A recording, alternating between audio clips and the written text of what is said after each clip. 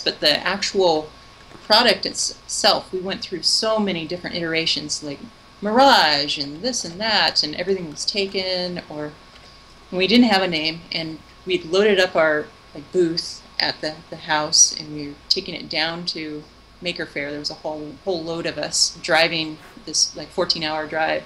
And we're like, we got to come up with a name. Got to come up with a name.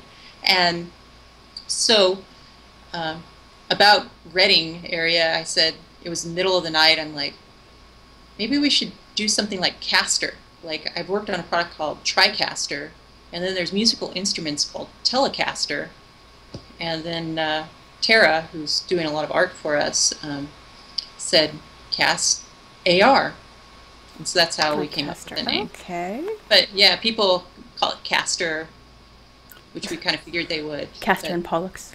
Yeah. But yeah, we envisioned CastAR. It's augmented reality. And it's casting from your eyes. There's just so many. We're casting spells with the wand.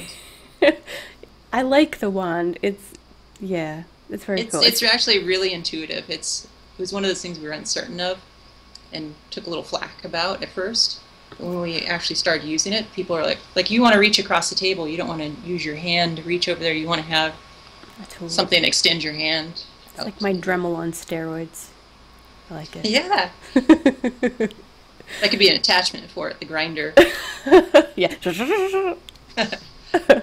Okay. If you want to follow me, you can, as always, at Gray Area Podcast on Twitter or Facebook /Gray Area Podcast. Thank you guys for listening, and please subscribe if you enjoyed the show. And write to Jeri and talk to her on Twitter at Jeri Ellsworth. Yay. Thank you. Yay, thank you.